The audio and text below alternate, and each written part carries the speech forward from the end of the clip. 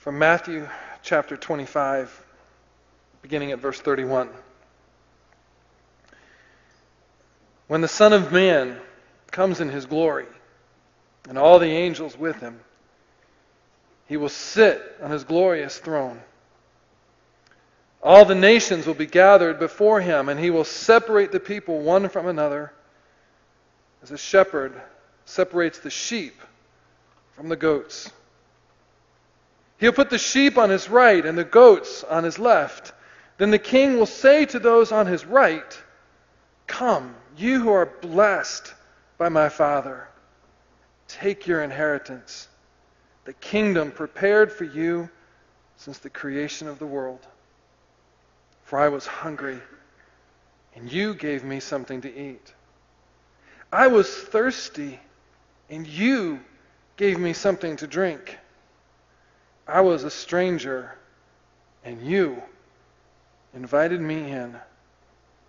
I needed clothes, and you clothed me. I was sick, and you looked after me. I was in prison, and you came to visit me."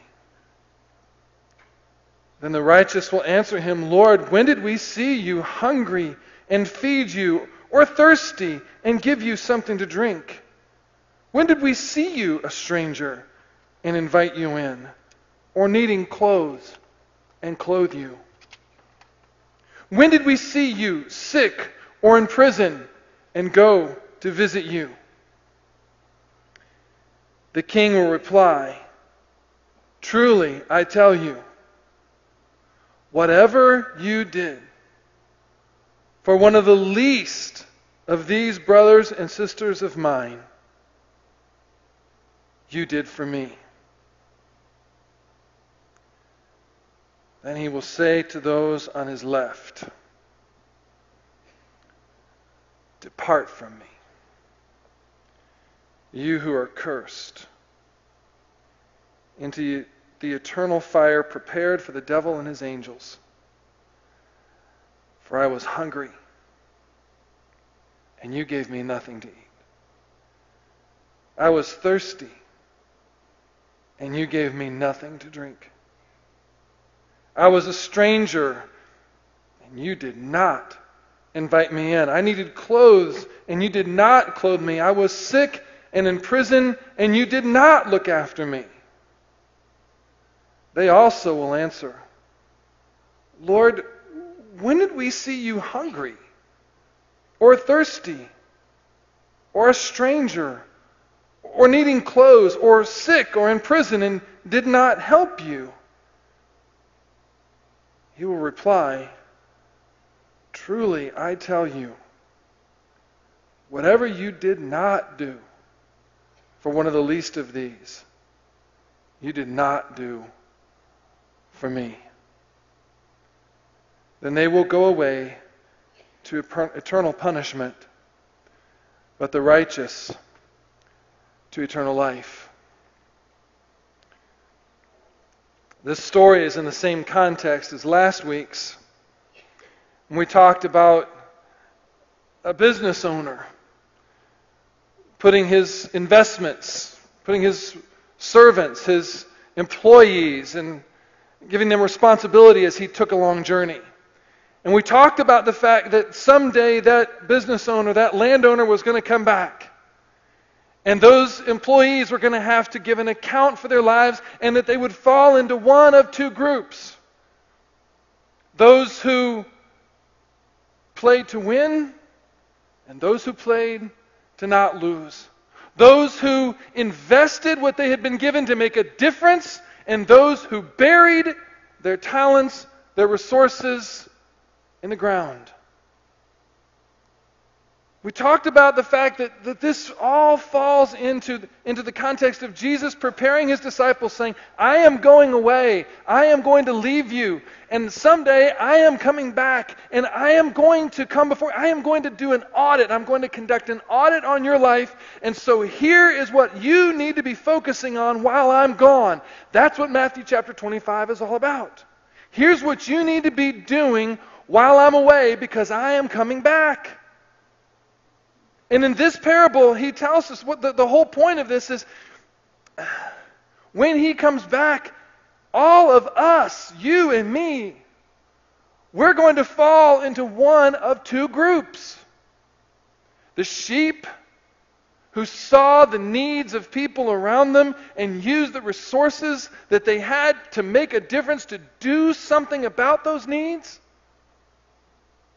And the goats who either refused to see or refused to do anything about it.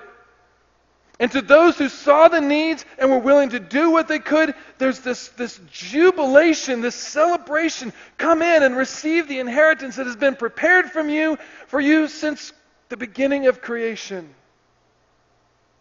And for the goats,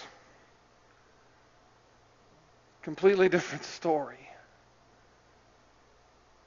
But the point is simple.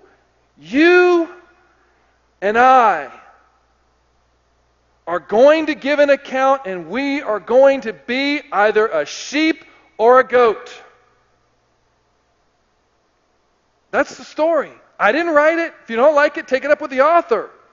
But there's no in between. There's no yeah buts. There's no fine print. That's it. One or the other. It's black or white in this situation.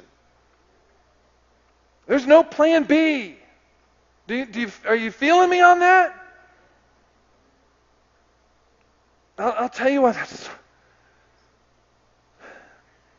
I don't like to do black and white stuff. It comes across as harsh. But here's the reality. And I'm going to be very transparent with you today. Because I have a confession to make. As I've thought about this and prepared for this is something that God has been preparing me for longer than I even knew it. And my journey with what we're talking about today and understanding this parable, I have taught on this. I don't know how many times I've taught through Matthew, and it didn't hit me. It didn't wreck me. I could deal with it intellectually, and I'll tell you why I'm so passionate about this. Because my story with this begins in January of 2011.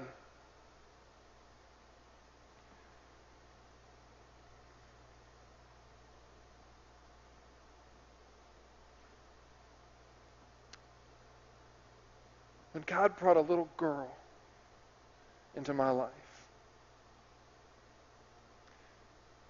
She's sitting right over there. You see, I've learned that God's going to get our attention one way or the other. When God wants your attention, sometimes it's a crisis that He uses to hit you upside the head. Sometimes it's a blessing. But through her, I realized something. I've spent most of my life as a goat. I've been a goat. Now that doesn't surprise some of you who know me very well. You say, yeah, you're pretty stubborn. We already had that figured out. But in this sense of this parable, I was a goat.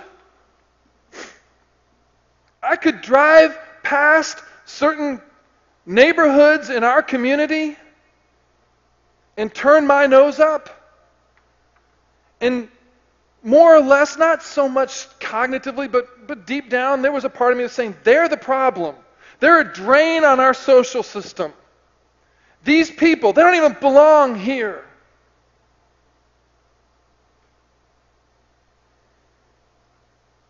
I was a goat.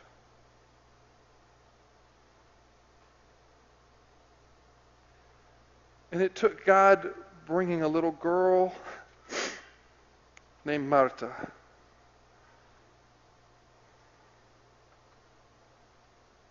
Who just, by loving us, reached up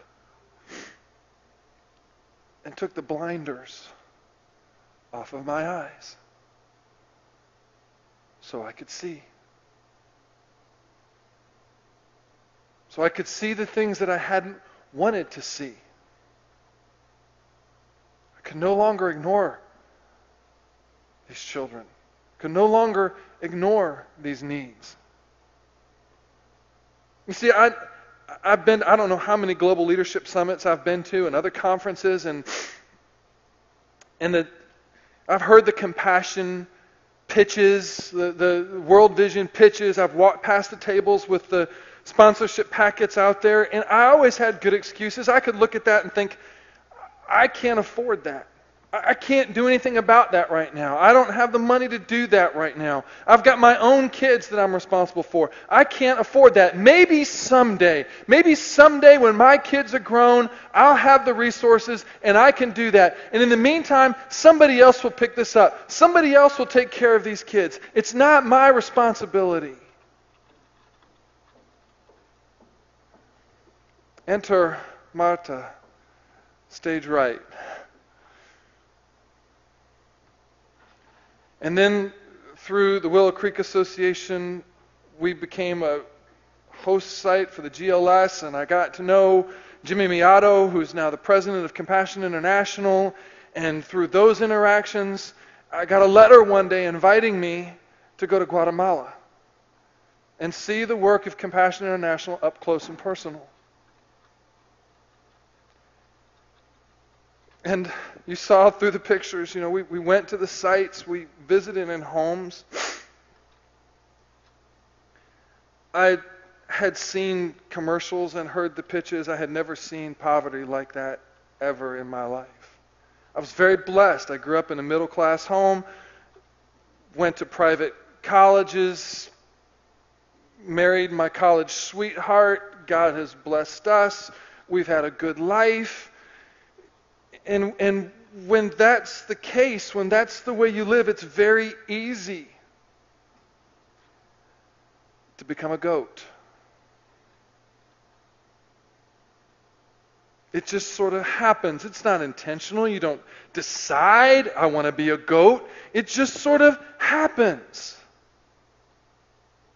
And I'm down there and I'm meeting with these kids and I'm surrounded by them and they're the people that are working with them, the employees, the volunteers. I see how all of this process works. I see the organization and the packets of each of these children. And I mean, these people, it is amazing how dedicated they are to these kids. And every kid has a folder and it's got his or her birth certificate and school records and family situation and financial situation and where they are in their faith journey because they only work through the local church and all these health records, all of these different things in this folder this thick.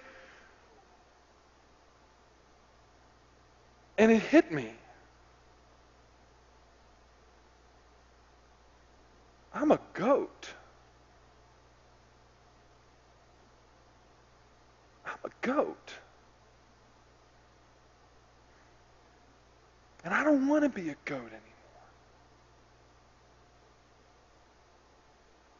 Because, when it's all said and done, and I looked at that and I looked at these kids, it hit me, Kids are kids. I grew up singing the song, red or yellow, black and white, they are precious in His sight, and you know that cognitively, but somewhere along the way you have different kinds of interactions and certain prejudices that set in that you don't even realize are there till something happens and God takes the scales off your eyes so that you can see it. And I realized, kids are kids.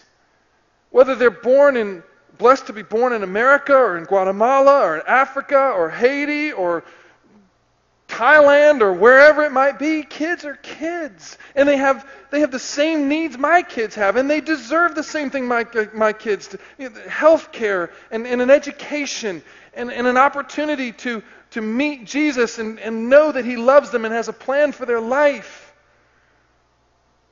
Every kid needs to have a safe place to live. And the knowledge that somebody cares about me. Somebody is investing in me. Somebody loves me enough to sacrifice for me.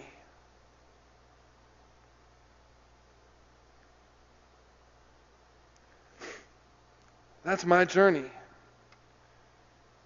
And it's ongoing.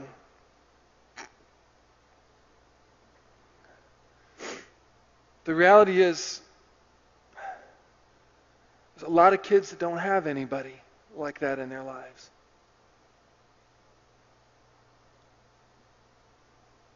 We got those statistics available? Let's throw those up there, Joan. I just want you to think about some numbers for a minute. The statistics. There we go. 9 million children under the age of 5 die each year. 2/3 of these deaths, more than 6 million every year, 6 million children are dying from preventable causes. Next one.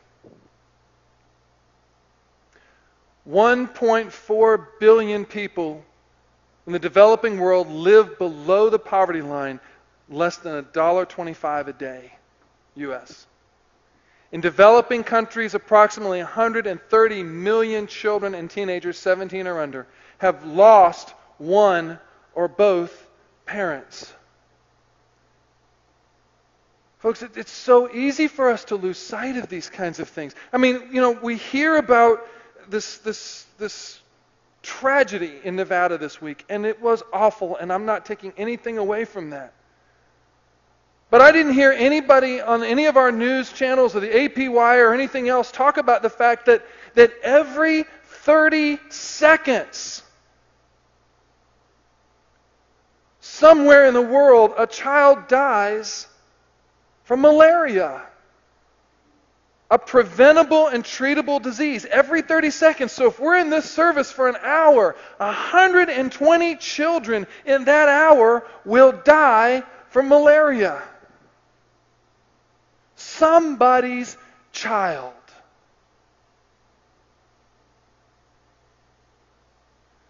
$22,000 children die every day due to the conditions of poverty that they live in. 22,000 children a day.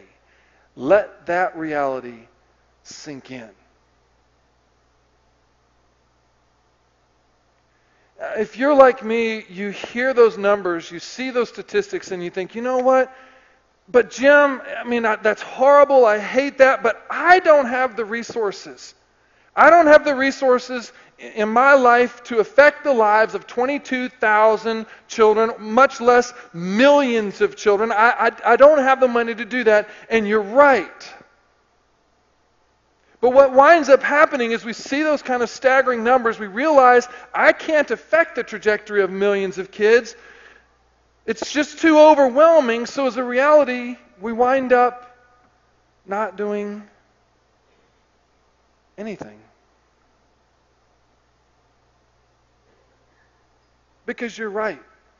None of us can afford to do something for hundreds of kids, much less millions of kids. But here's what God has taught me. I don't have the money. We don't have the money to affect hundreds of kids. But we can change the trajectory of one. We can do something about one. Now 2. We can do this. We can do this. And here's the beauty of that. Here's the beauty of partnering with an organization like Compassion. According to an outside secular study conducted by some folks at the University of San Diego, this is not Compassion statistics. When you and I invest in the life of one child, when we sponsor a child, ultimately that gift touches 30 other people. There are 30 other people who are impacted by that sponsorship. So just think about this for a minute. Here's the beauty of what happens. This is our sponsor kid. Her name is Elvira. She's one of 9 children. She lives in the mountains of Guatemala. She was in the center that I visited, but I didn't get to meet her. She was there that day, but we began sponsoring her after I was there. She's 12 years old. You can only be sponsored between age 3 and 9, so by virtue of the fact that she's 12, it means that somewhere along the way her sponsor dropped out on her for whatever reason. So we picked her up. And here's what I know. I know through our sponsorship of Elvira, we're touching 30 other people. And when Bill sponsors a child, that sponsorship touches 30 other people. And when Rachel sponsors a child, that sponsorship touches 30 other people. And when people around this room and people in the other building and people in Tennessee and Georgia and Great Britain and South Korea begin to sponsor children in the same community, that impact grows from 30 to 60 to 90. So when just 20 children are sponsored out of one community, do the math. How many lives are being touched? 600 from 20 sponsorships. You see how that works? It's a beautiful thing. And today, we have that opportunity. We have the privilege of partnering with Christ to be a part of changing the world, to make a difference, possibly between life and death, potentially impacting a child's eternal destiny for $38 a month. $38 a month. Now, I know, I used to sit back and go, $38 a month. And here's what I've learned. You know what $38 a month is? It's less than what it takes for me to take my family out to lunch today. I can't feed my family for $38 out to dinner. So it's one meal at home eating soup and sandwiches, and we've paid for the sponsorship. How can I not do it? How can I not?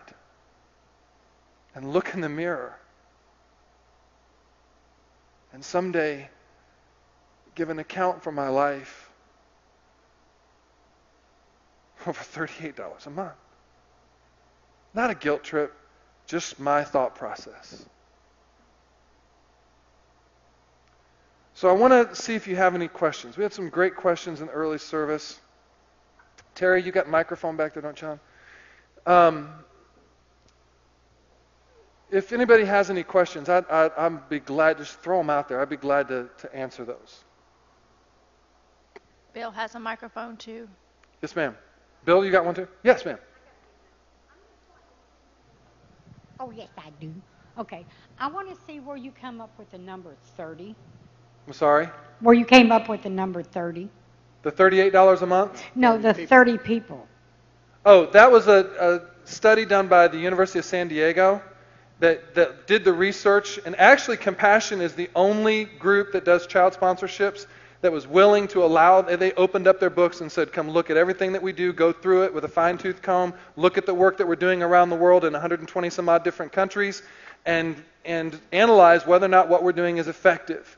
And that group from that research learned that every sponsorship affects 30 lives. They've looked at it. They've looked at how that affects the impacts of the family, the community.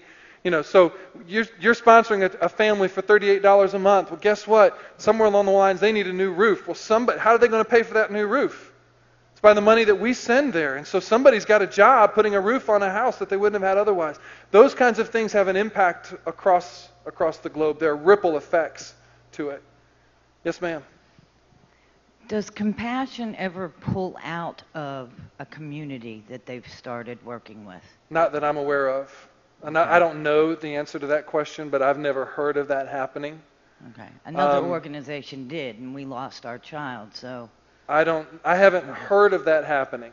Okay. See, another thing with Compassion that's different than some other organizations, I'm not belittling the work that anyone else does, but Compassion works exclusively through the local church. So when you sponsor a child, that child comes to the center 2 to 3 days a week. It's in a church.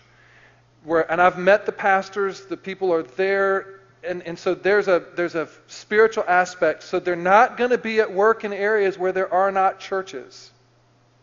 Does that make sense? It's only done through the local church. We had one question in the early service I thought was real good. I'll go ahead and just throw one out there. How often do we write our children? Well, I wrote a letter to Elvira last night.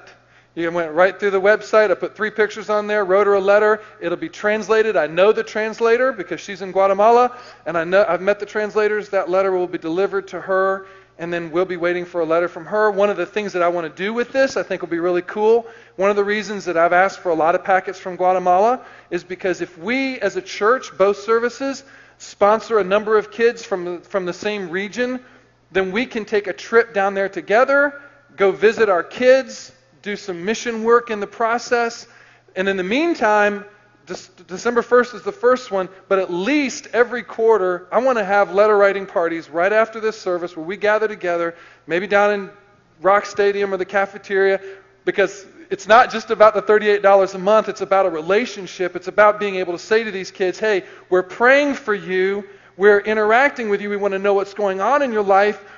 We're going to talk more about that in a minute, but at least 4 times a year, because there's some folks that sponsor kids and don't write them. I won't call them by name. I could. I won't pick on anybody. But this is important. And so we're going to get together, folks from both services. We'll share the letters that we've gotten from our kids, and we'll write our letters together as a way of doing this together as a church family. I saw another hand right over here. Jan.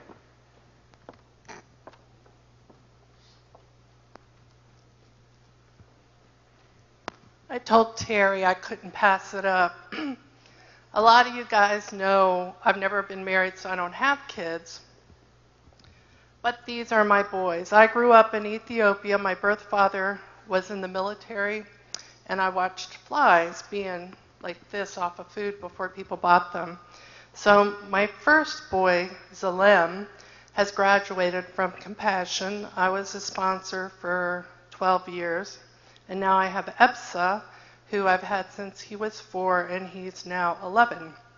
So my first pictures and letters were just pictures he drew. But I re-looked at his Christmas letter from last year, and his present that he bought, because I sent him a gift, was a football. I thought, well, that's good for a boy. But then he bought soap for a bath. I've never bought soap when I was a kid. My mom and dad gave me soap. I would never have thought of spending Christmas money on soap for a bath. So you just get these letters, and they're like my kids. I hang them up. There's one of the letters is hanging out there, so it will change your life. And for me being single, it's like I got 2 sons, so that was always pretty cool. Thanks, Jan.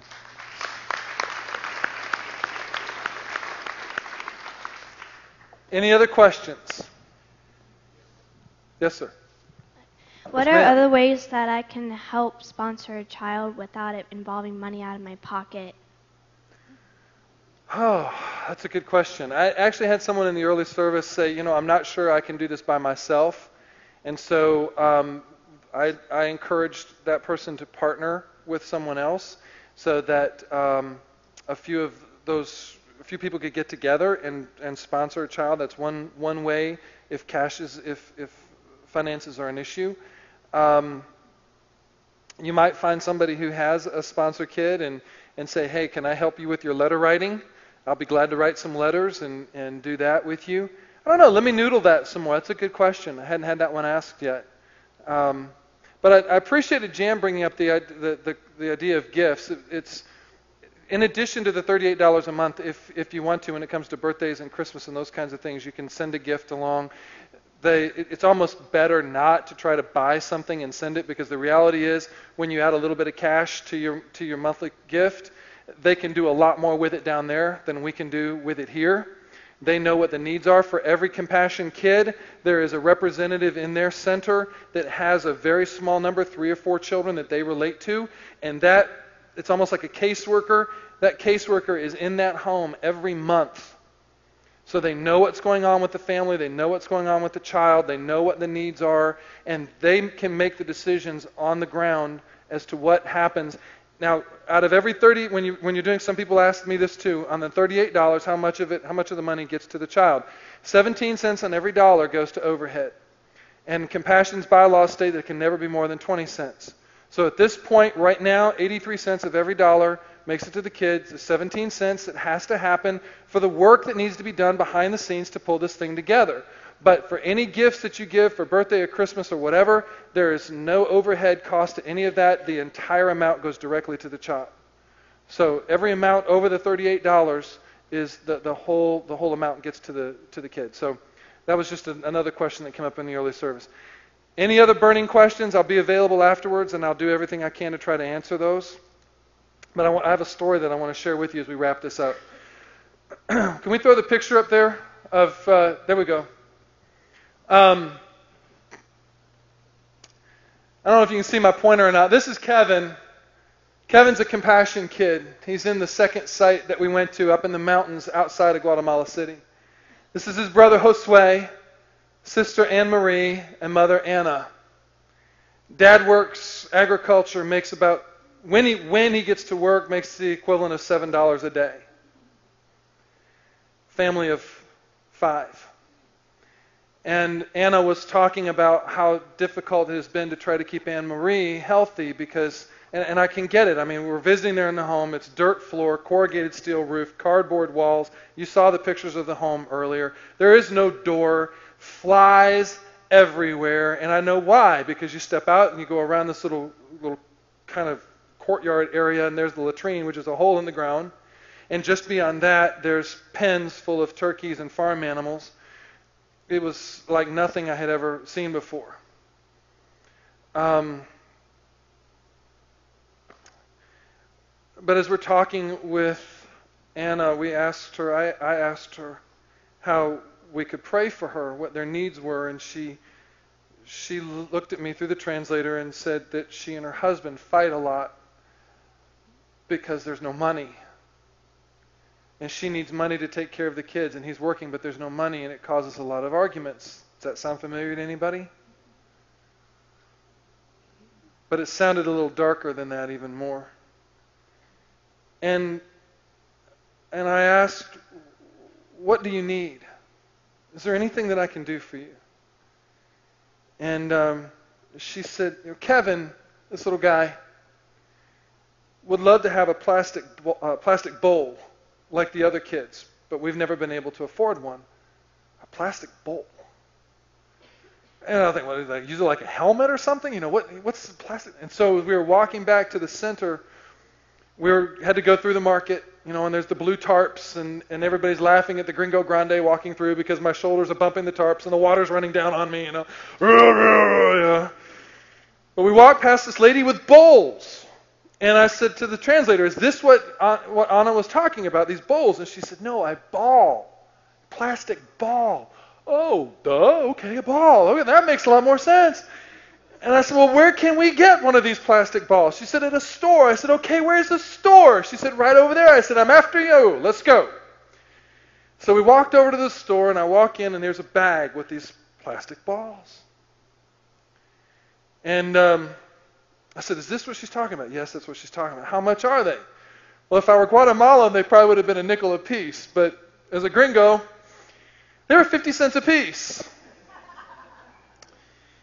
So I gave the guy $1. I bought 2. Walked back to the center. A little while later, Kevin came in. I saw him.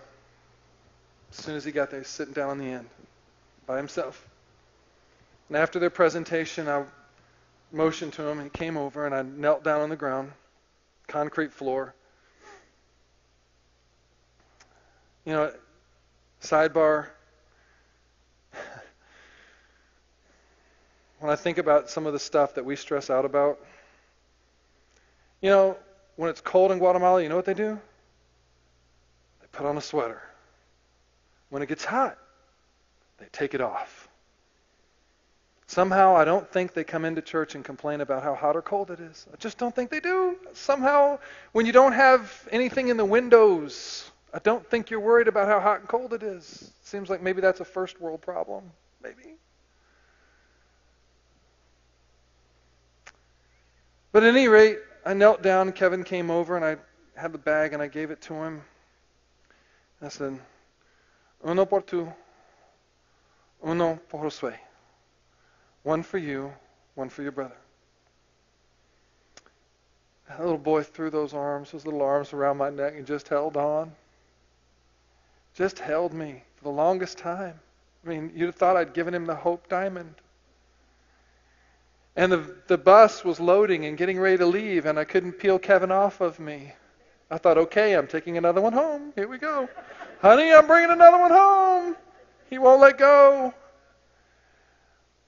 And I was sitting out on the bus, and I saw him pass from across the street from the church building over to where he goes to his class for the center. And he was carrying these, like I would instruct a tailback to carry the football. You know, it was just like this, like somebody was going to take him away from him. Like, it was the most precious thing, a 50-cent ball. But you know what that ball represented? Hope. Hope. It wasn't about the ball. It was that somebody cares enough about me to do something for me. That ball, and ultimately that's what sponsorship is about. It's about hope. It's saying to a child, there's more to life than what you've experienced. God has a plan and a purpose for your life, and He sent His Son Jesus to make it happen.